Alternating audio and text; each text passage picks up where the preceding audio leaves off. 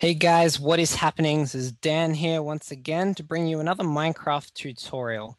Today I'm here to bring you everything to do with Redstone, everything new, everything awesome. All right, let's get to it. First thing I want to show you is all the different types of buttons and triggers you can use to actually set off Redstone.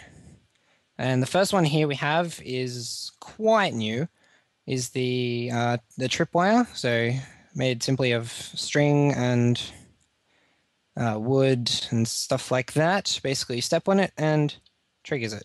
That gives a redstone current to the side of the tripwire diamond block here, and that's that. We've also got the stone and the wooden pressure plates, which both give off similar note tones.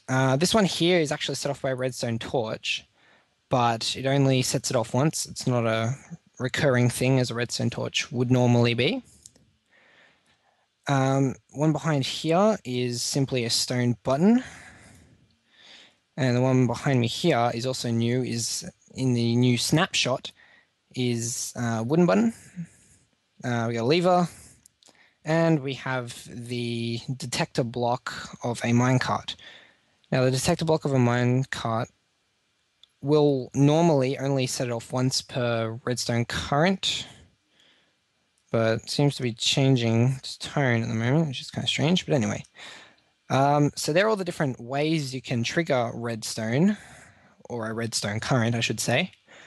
Next, I want to explain to you different logic gates.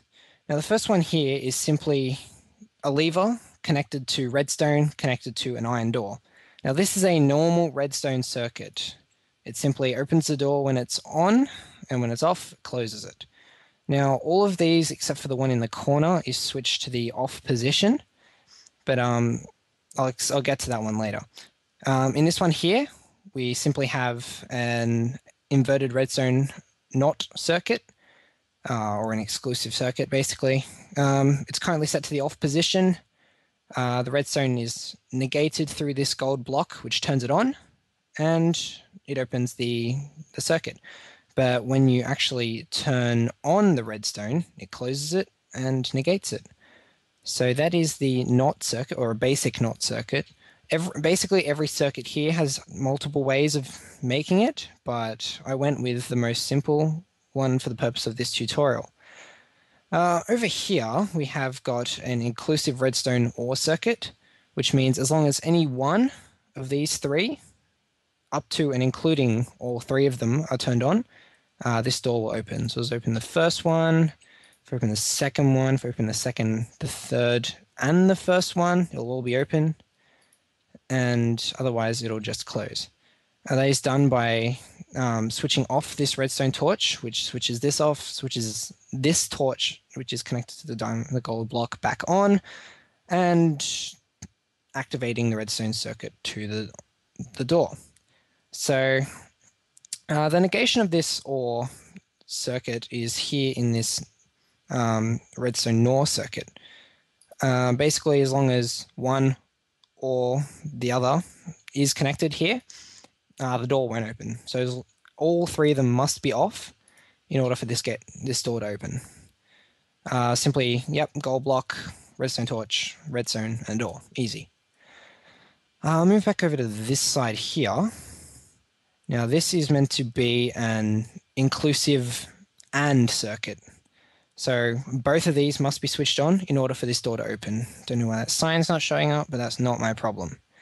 So if it was to switch circuit A on, it switches off this redstone torch. Now, if you see, because this redstone torch is on, this will always remain on. So when both of these have been activated, this redstone wire will turn off, which will in turn turn on this redstone torch and activating that circuit.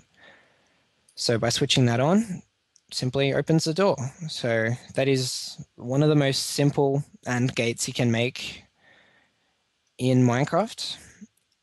And yeah, so now its negation is, of course, the negated AND, or the NAND circuit. The only difference is that is not a redstone torch here, it is actually just redstone wire. So as long as both of these are off, the door will remain open. But as soon as you open both doors, it closes out. So very basic NAND circuit. Over here we have slightly more elaborate is the exclusive OR or the XOR Redstone circuit. It'll work when one or the other is open, but not both. It's slightly different or very different to the OR gate. Basically how it works is if one of them's open, it will activate this redstone torch, and from there it'll turn off this one, turn on that one, open the door.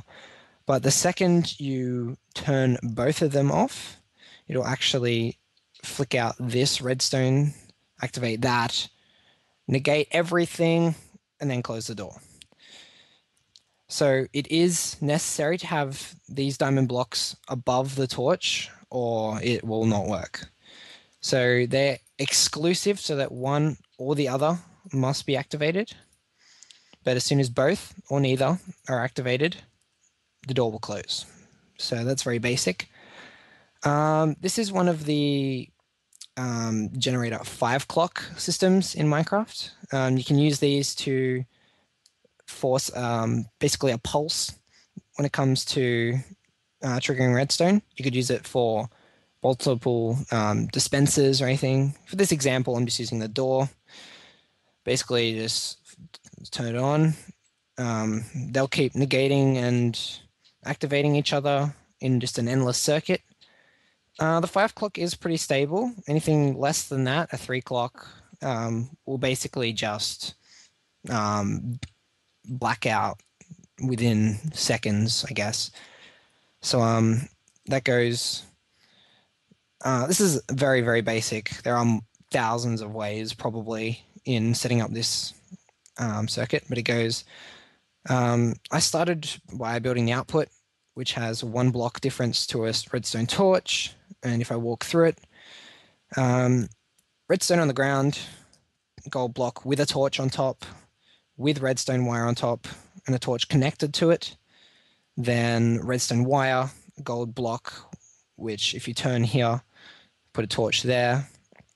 And then because it wouldn't actually link straight up to here, I ended up putting a redstone wire track that goes around back up to the top to switch off this torch here, because it will not negate, activate here, and then switch on a diagonal, basically, on a corner. So that's the reason for that. And I just put a switch, which could be any one of these systems I've shown you in here, just on the end of it, so I could actually stop the pulse, so it didn't have that really annoying banging noise of the door throughout the entire tutorial. But and then you put another piece of redstone on the ground, connect it to a gold or any form of block. This is just an example. With redstone torch on it, more wire, connected back to another block with a torch on top. Another block with wire on top, connected to the torch, which connects to the output again. So that's the basic 5 clock. You can go higher, you can go lower, but I find this is stable and quite happy to use that one. Now, just out here, I've also set up all the different. I'll just no, what do I want? Time set 0. Cool. These are all the different types of items you can use to trigger redstone with. We've got a redstone lamp, yet another note block, the piston, which if you turn it off, it will not actually pull the block down with you. Sticky piston, which actually does pull the block with it. We've got a dispenser, which is not facing the right way. That appear to have a fire charge inside it. Wooden doors, iron doors. Over here we have a trap door, which in the new snapshot can actually be pasted up the top. I'm actually using 12W36A at the moment, but also use with fence gates.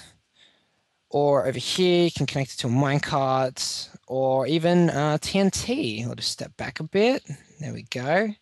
That was actually using a detector rail, but TNT can also be triggered by redstone. Over here, we have something relatively new. This is in one of the latest snapshots, 36A, that's right. This is the beacon block. Basically, you can just activate a piston to turn on the beacon, which will just light up. Now, this is actually just a emerald pyramid. If you have a look at my 36A snapshot video, you will see the beacon. I explain it through that. And also, up the top here, we have, this is a new block. You actually have to spawn it in manually, is a command block, which I've connected just to a basic pressure plate. This one's connected to the toggle downfall command. Step on that, and it starts to instantly rain. It's pretty badass. But this is coming out in one of the new, or this will come out in the new update. It's still only in its beta testing phase. That will turn off eventually. Only in its new phase in the updates, the weekly updates, so that's not quite out yet. But yeah, that is everything I wanted to show you this time on the Redstone tutorial. I may bring you more Redstone tutorials. I may bring you more random tutorials. But yeah, that's everything, guys. Until next time, bye.